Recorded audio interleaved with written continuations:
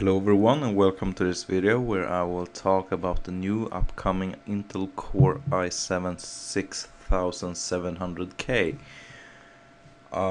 This is going to be the new bad boy within processors. It's going to be the new monster, let's say. And it's also going to be released with the i5 6600K, which is going to be, well, the new monster within the mid-range budget. I myself had a i5 processor a few years ago. They are really nice. They are probably the most for the money, but if you want the best, go for the i7. If you need it, sure, go ahead.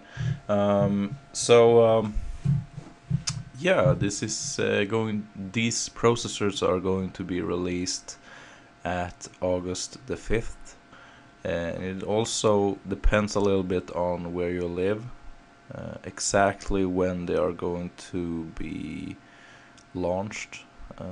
It's actually going to be launched in Asia, like a little bit longer towards the fall, like last August to 5th of September, and in Europe it's going to be even later. So if you live in North America or something, I guess you can have this one by mid-August maybe, if you manage to get one from the first pack. Yeah. So yeah, if you want to stay updated within technology, just subscribe and like my video. Bye.